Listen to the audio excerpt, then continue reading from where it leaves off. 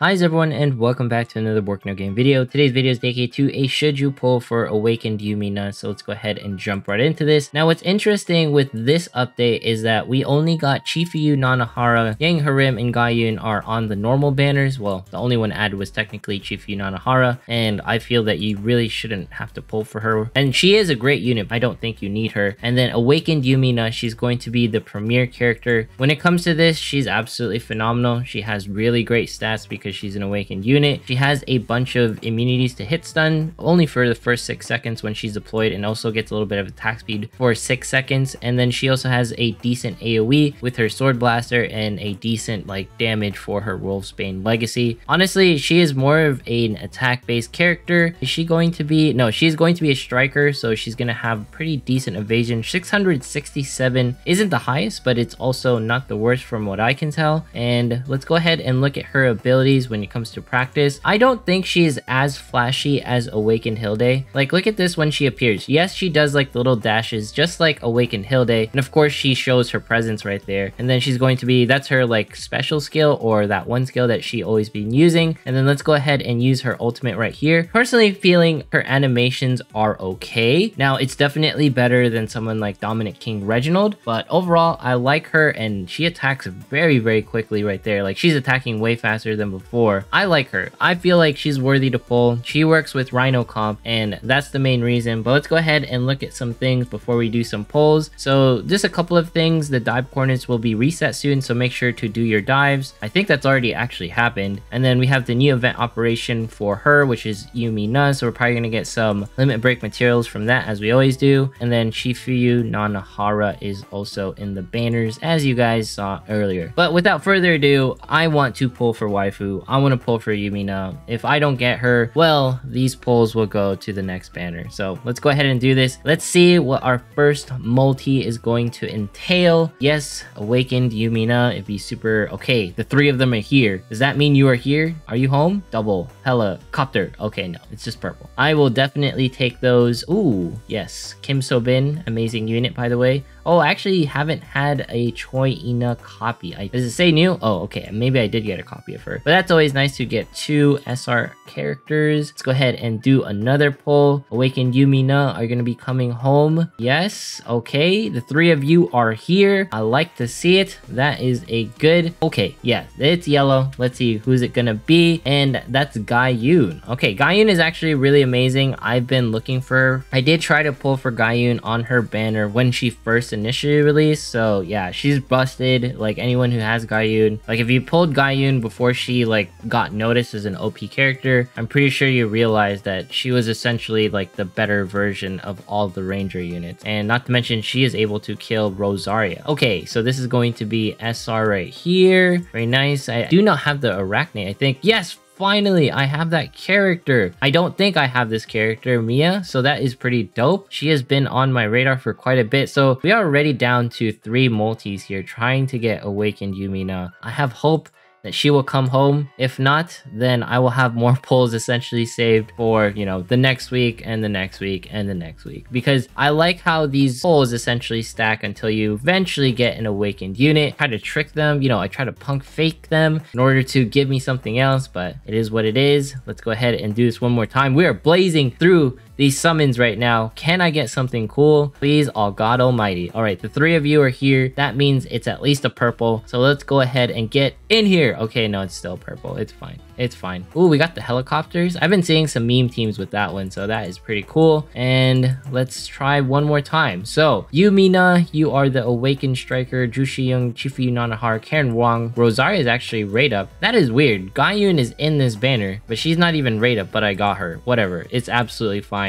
Let's go ahead and pull the character that we need. Who is it going to be? Is it you, Awakened Mina? If you are here, it was destiny. If you are not here, it's absolutely fine. We'll try again next week when we have more polls. All right, so no dice right here. If I can scrounge some tickets left over, then I definitely will. All right, so here's going to be some footage of me getting the rest of the seasonal tickets. By that, I mean if you go into the Gauntlet shop, I have 22,000 tickets right here. We're gonna go ahead and purchase everything from the shop. top. This is just to get a rough idea of how much everything is going to cost in order to finally acquire those coveted black tickets in order to do more awakened summons or classified summons. Now, when it comes to this, I feel like it's a pretty fair price. It's going to be roughly 16,000. It'll dwindle down to roughly 7,000 from this 22,000. And my thoughts is it is definitely acquirable for free to play if you manage to reach gold 5 within the month, all right? And then once you have hit gold 5, you expend all 600 of your gauntlet points that you usually get roughly like throughout the day. And by that, it's like the 600 like stamina arena points that you get. And as you can see here, we're just buying everything up. The most expensive things being like the SAPT cores, which makes a lot of sense, but overall everything else is pretty negligible as far as cost goes. And this also goes to show how valuable SAPT cores are and where you should be spending most of your tickets for simulation. I think a lot of people already know this. I just wanted to give more of a visualization. And as you can see here, we're down to 11,000, and then we purchase all of these. We have the 4,800 tickets essentially, or 4,800 gauntlet points essentially expended right there. So I'm pretty happy with that overall turnout. Let's go ahead and jump into some other things. So we are now here in the world map. If you actually go into dive right here, what's really interesting is that you can see we have the reset coordinates. Now, before you use the reset coordinates, I want us to at least be able to clear like 40 or most of this. And then once you use it, let's go ahead and do this. We will go back to the original and we will have essentially the 40 coordinates left to us, which will provide us a lot of extra resources that everyone probably needs. So make sure to do that for the reset coordinates that we talked about earlier. Let's go ahead and jump into some PvP as we always do, because this is going to be the things that I wanted to talk about. So when it comes to this week's bans, Rosaria finally has ban 2. Chifuyu Nanahara is ban 2, kind of interesting. She is right up. Elizabeth Pendragon being ban 1 sort of leaves her unusable. In some ways, Einzen's Way still can be used at ban 2 if you want to, but honestly, there's better alternatives. And then we have these on ban 2, the Enterprise and Lake Superior. Enterprise is an absolute beast. You can use him for like strategy ranked battle, and that will be pretty good. And then Seoyun, Choi Ina, and Scout. I think Seoyun's gonna be pretty cool, and Choi Ina. Scout, of course, is actually really amazing as well. Let's go ahead and look at my strategy battle really quick. So some of you are probably wondering, like, yeah, I'm still like playing the game and everything, and the ship Enterprise is absolutely carrying my wins when it comes to this. I was using the gauntlet for that particular fight, but the thing that I wanted to show the most is I've been having like a crazy win streak as of late. So, you know, the Enterprise is the main reason why I'm winning. If you can get the Enterprise, because even if you can't use it for ranked PvP, it's going to help you tons with strategy battle. All right, so let's go ahead and do some PvP right here. We're definitely going to be changing this bad boy out because that is not the ship I want to run. Gleipnir is definitely serviceable, but honestly, when it comes down to these things, I really don't like play with like PvP like this anymore. Like I don't touch it. I usually just stay in gold 5 and be happy with what I can get at the end of the day. Oh, I might just let this person win because they're almost at the gold 5 rank. They have 5 consecutive wins. Not to mention they have Awakened Hilde, and I don't have any awakened units, so most likely I won't even be able to stop them if I wanted to. So let's go ahead and drop our I forget her name. It's been so long since I've tried to play everything. But let's go ahead and try to do this. Here is Awakened Hilde ready to crush us, and I'll be okay with it. But Gaiun may be able to deal some damage right here, which is gonna be nice to see.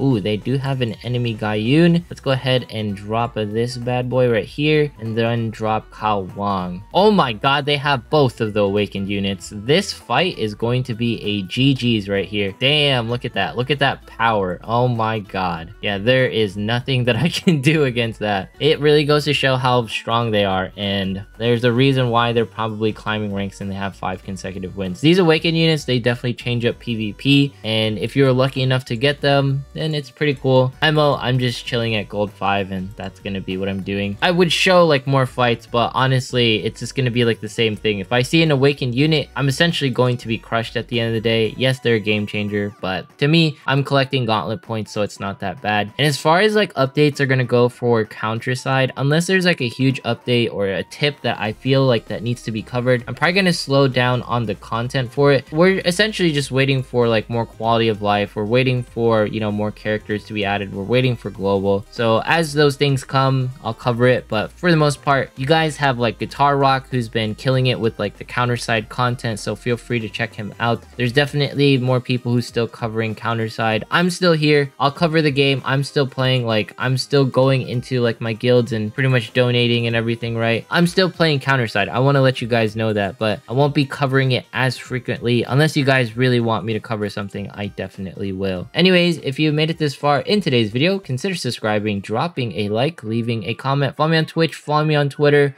Don't forget to jump here into the dives and reset once you have hit 40. And yeah, good luck on all your pulls if you are doing any for Awakened You Mina, and I will see you in the next one.